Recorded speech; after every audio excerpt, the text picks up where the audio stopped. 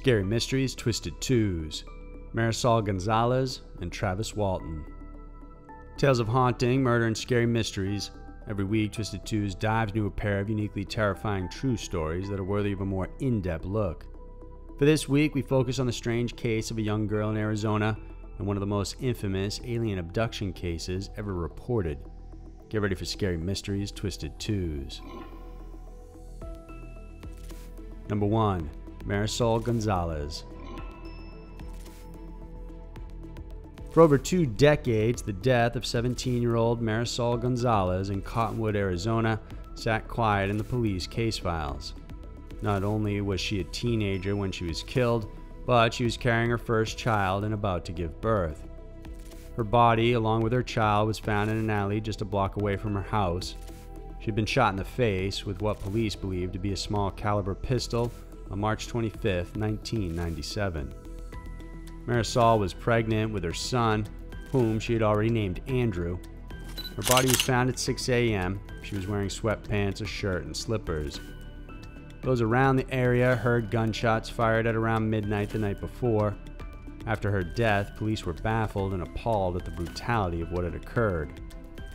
The initial investigation centered on the father of the child and Marisol's then-boyfriend, 17-year-old Cecilio Cruz. Cruz was a player. Not only was Marisol pregnant, but he also had another girlfriend who was also pregnant at the exact same time. The two women even ran into each other at the OBGYN. Over 90 leads were investigated in the case, and even though the primary suspect, Cruz, was high on their list, it seems most people were afraid to say anything because of his notoriety.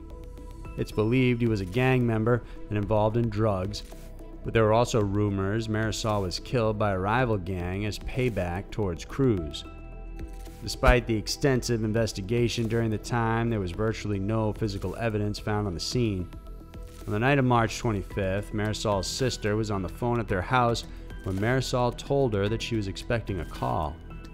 An incoming call from Cruz then came in, but Marisol's sister ignored it because she was talking to someone long distance. After her sister was done with her call, Marisol took the phone and spoke with a friend. Then another call came through, this time from Cruz, and Marisol told her friend they'd talk later. This was the only time it was confirmed Cruz spoke with Marisol before she died, since he had denied doing so. Soon after the call, Marisol put on slippers, headed out, and was never seen alive again. Fast forward 17 years and Sergeant Todd Moore takes a look back on the case. After all, this was the only cold case in the department. Although the officers felt Cruz still had something to do with her death, they couldn't find enough evidence to charge him.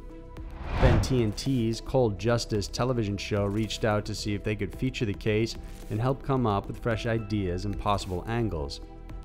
Sergeant Moore and the investigative team went through the case trying to see if they missed anything. They went out and followed the leads and again conducted interviews. This time, they managed to put together enough circumstantial evidence pointing to Cruz's involvement in the murder.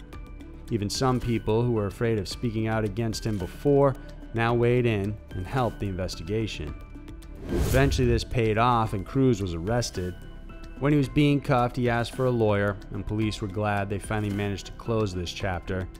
Chief Jody Fanning was among the original investigators of the case in 1997. The chief said they never forgot about Marisol's case and have continued to support anything and anyone that might help to close it. Number 2. Travis Walton.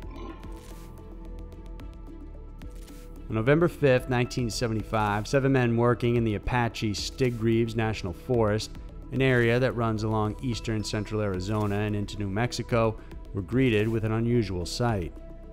After a tough work day, the 7 men headed home, and as they were driving in the evening, they saw a large disc-shaped object hovering ahead of their truck. 22-year-old Travis Walton was more than curious. He jumped out of the back of the pickup, despite repeated warnings by the other workers. Then he got close to the UFO. As soon as he approached it, he was hit by a sudden jolt of energy which hurled him more than 20 feet into the air. It knocked him unconscious and scared off his friends. They then sped off in fear, leaving Walton behind. Shortly after, the guys argued and decided to head back for him.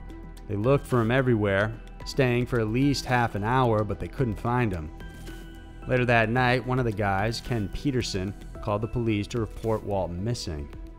It was Sheriff Deputy Chuck Ellison who later met up with the other members of the group, and he said 2 of the men were crying as they recalled the events. Ellison said their story sounded unbelievable, but as I looked at them, I began to believe they were telling the truth. The deputy informed the sheriff, and he asked not to let the men leave until he got there. Once he was there, the woodcutters told him what happened. Eventually, several members of the logging crew, along with some officers, returned to the site to try to look for Walton. Since Walton couldn't be found or any traces of the supposed flying disc, the police began thinking the guys may have done something bad to him and made up the story to cover their tracks. Police were worried since Walton only had on jeans, a shirt, and a thin jacket, so it's possible if he was out there and alive, he would suffer from hypothermia.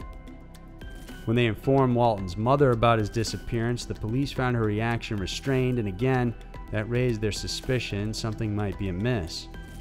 For several days, authorities tried looking for Walton, but they couldn't find any signs of him.